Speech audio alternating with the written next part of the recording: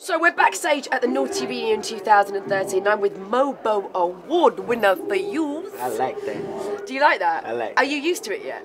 I'm not, I'm actually not. When you said it, just reminded me, like, I'm actually not used to it, but yo, it's a blessing, man. Mobo Award winner, that's me. Hey. It's been a crazy year for you. It's been a crazy year, man. It's been an amazing year, man. Like, just connecting with the world with my music and being top 10 in the UK as well with Antenna's crazy, do you know what I'm saying? And winning the Mobo, yo, man. Has it surprised you, like, because obviously you work for so many years, building and building and building, and then something just clicks and things roll very quickly. Yeah, it's crazy, like, cause like you just never know what's gonna actually click with the people. That's the other thing about music. But yeah, man, it clicked, and then all of a sudden, like, whoa, okay, cool. Like, everyone's listening to you now, do you know what I'm saying? You gotta keep it flowing. So I did Ozonto, and then Antenna, do you know what I'm saying? And now, the new single's out, Badder Than Bad, £1 Million Girl, and that's doing well as well, so it's crazy. Where did Ozonto come from? Where was it born? Ozonto was born in Ghana, and I'm just growing it up, outside of Ghana and outside of Africa, and just letting everyone know about Ozonto, because it's so much fun.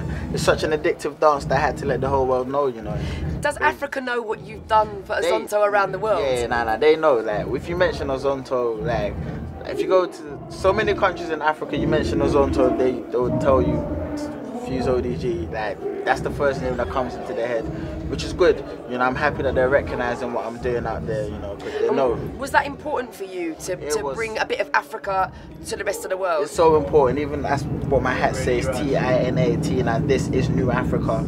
It's so important for me to just, like, not just bring African music to the world, but actually let the world know that Africa is not just about the negative and the poverty and stuff like that. It's about happiness. There's a lot of joy that comes out of Africa as well. I'm telling you, man, every time I go to Africa, I'm just happy everywhere I go. Everyone's embracing you, and I want the world to see that side of Africa, and that comes out through my music. My music is so embracing. People play at weddings and stuff like that, brings people together, and that's what Africa's about. And definitely, man, it's really important that I let people know that side of Africa, through my music. I love that. I love that. So I want to know how grounded you are since you've had all this success. So, when was the last time you hoovered? Even before everything, I wasn't hoovering that much anyway. But actually, I swept the studio. You swept the floor. Yeah, exactly. So actually, I do still have. I haven't got a hoover in the studio. Okay. Because it's not a big studio. So. But your trusty broom. Exactly. That's it. So I'm still sweeping the studio because I have to make sure that it's nicely maintained when people come through. And, absolutely. Music with them, so yeah. When was the last time you washed your own clothes? I think we was in Tanzania or one of the African countries, and I didn't take enough boxer shorts. So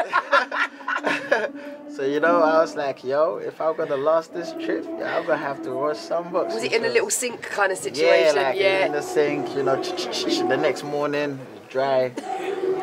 That's the one thing when you're in a hot country, you can rinse through your underwear and it's dry in an hour. So I've done it, man. I had to do it. Do you know what I'm saying? Cause I didn't want to go commando.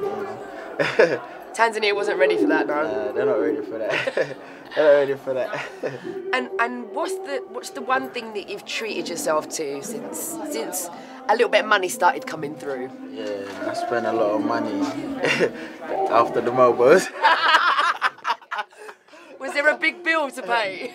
Yo, I don't know how I'm gonna account for it, man. I know at some point I have to let my accountant know, man. Call it corporate entertainment. You were whining and dining label executives. I'm telling them to just put it under Mobile Celebration.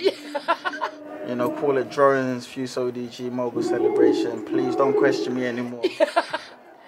Hear that, Mr. Taxman? Yeah, man, please don't question me, man. But yeah, man, spending money after the Mobos.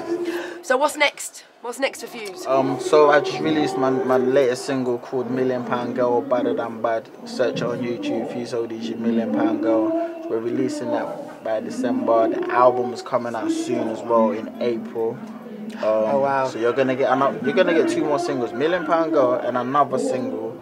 you guys stay tuned for that. It's a big surprise on that one, and then the album will drop in April. So I'm really excited about letting people hear the different sides to me, you know. So definitely. Perfect. Well, thank you, Fuse. It's time we go and have a little drink, I think. Let's go. Listen. Hold on. We ready? I've got one somewhere. See, I'm ready. You're not ready. Hold on. I'm here. Cheers. Congratulations.